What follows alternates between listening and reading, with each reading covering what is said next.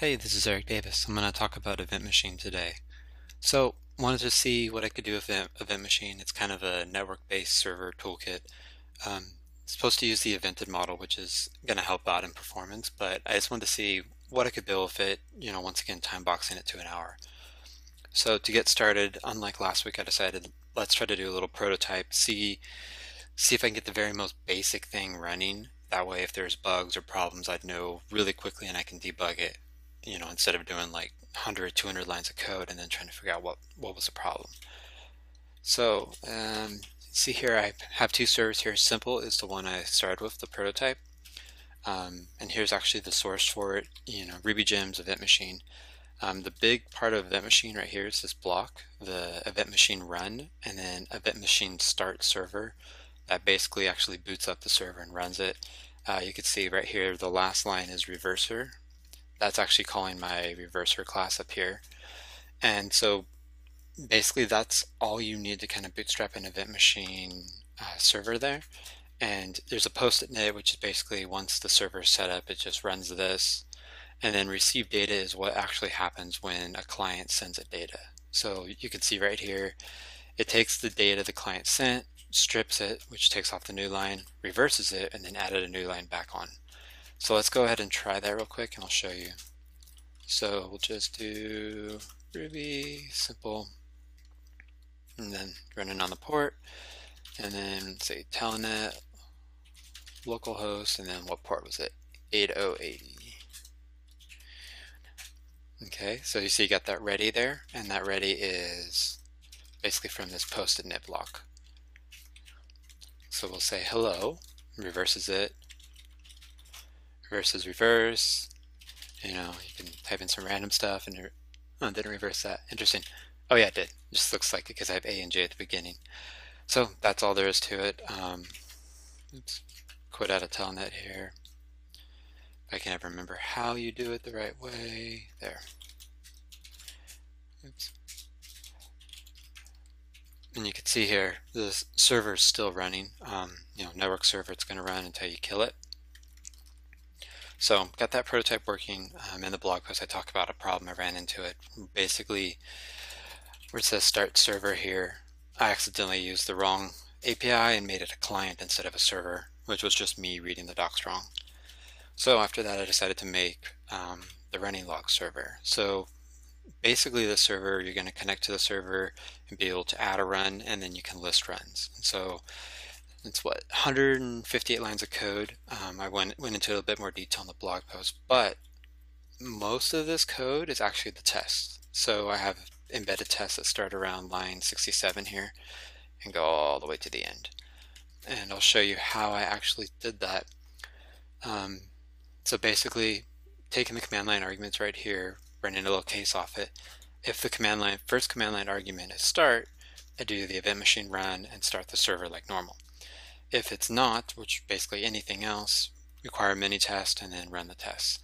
The nice thing is now I can go and really, really easily run the test for it. Or, does it start? I can basically start up the server and so have it running on the port. So the nice thing about that is you actually get to keep your implementation, which is the first 54 lines right here, along with your tests. And so if you want to change one, it's kind of the same file. It's going to be unmanageable in larger projects, especially when you get a couple hundred lines of code because you're bouncing back and forth. But for small stuff, or if you're doing things like with Sinatra, this kind of pattern's a pretty nice way to do it. So the actual code there's basically three methods that I'm using here. The main one is receive data, and that's what EventMachine is going to use when the client sends its data.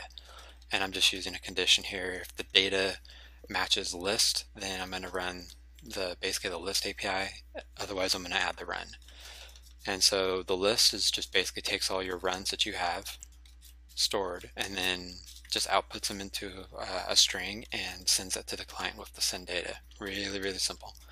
Add run from user is the API that they'll call when someone's trying to add a run.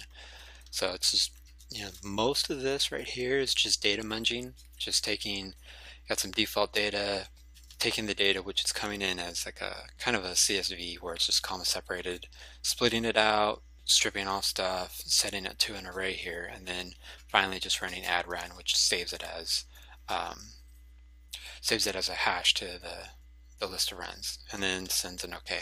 So I'll go ahead and run that and show you what it looks like. So start the server, and then telnet, and if we do like an empty line, it'll say input error. We can run the list, and we have no run, so nothing actually shows up. But if we want to add a run, I'm going to go ahead and just grab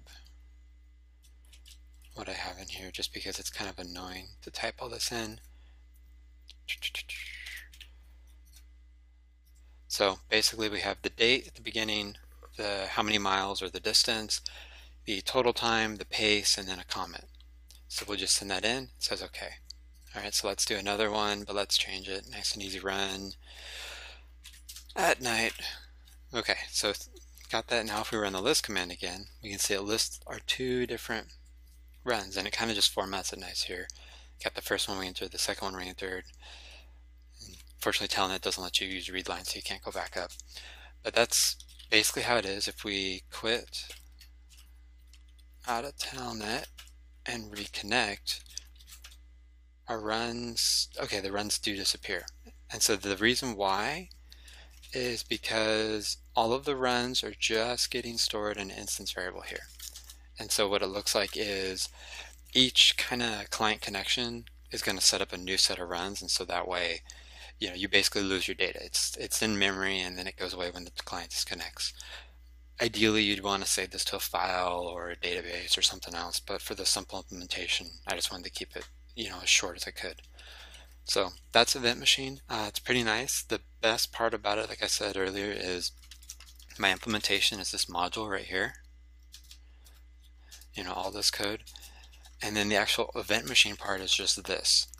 So with very, very little work, I was able to take my full implementation of runlog here and throw it into kind of a wrapper class like this and actually run tests on it without exposing all of the EventMachine interfaces.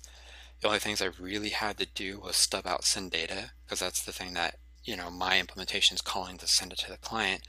And for that, actually a good way of doing this is just have an instance variable, store all that stuff as strings, and then that way in my test I can actually go and assert on it.